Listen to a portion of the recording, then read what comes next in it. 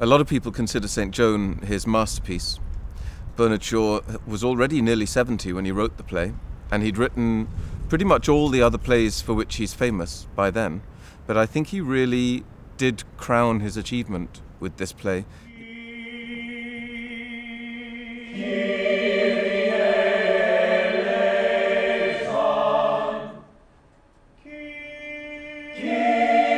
Well, everyone knows the story of Joan of Arc. We all know that she was burnt at the stake. Not everyone knows exactly how that happened, and Bernard Shaw has really followed the story very accurately.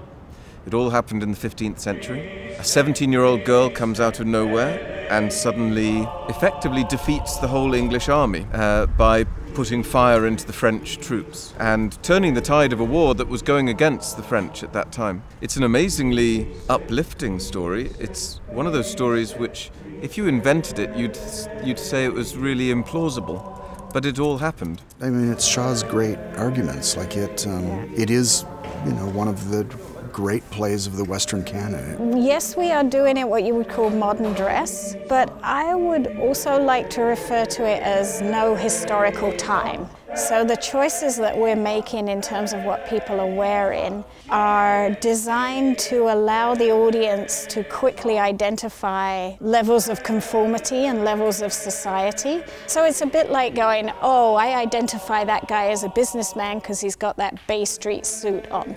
How he behaves after that, you don't know.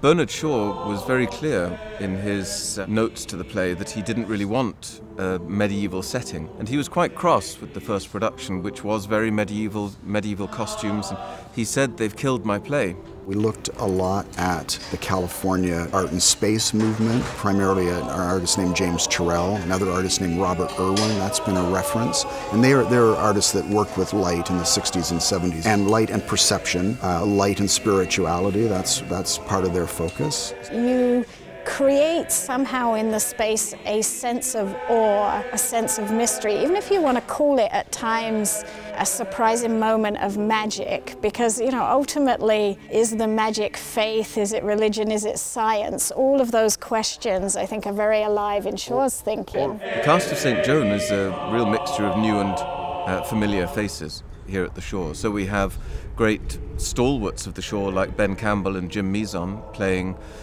very important roles, but then in the central role of St. Joan we have Sarah Topham, who's never played at the Shaw before at all.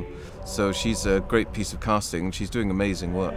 The way that the space is set up, it has a rake, and the rake is set in such a way in the playing space that it should look like it's floating in darkness. I think people watching this will make lots of connections with the modern world, but I don't draw those out explicitly, and therefore, in some ways, I would hope that my production will feel quite timeless. Anyone who loves theatre knows that St. Joan is one of the great roles, and I think it's a really exciting element in a production like this, that you get to see one of Canada's finest actresses challenging herself with one of the great roles. And she won't play it again, probably, so this is your one chance to see how that meeting between a great actress and a great role goes down.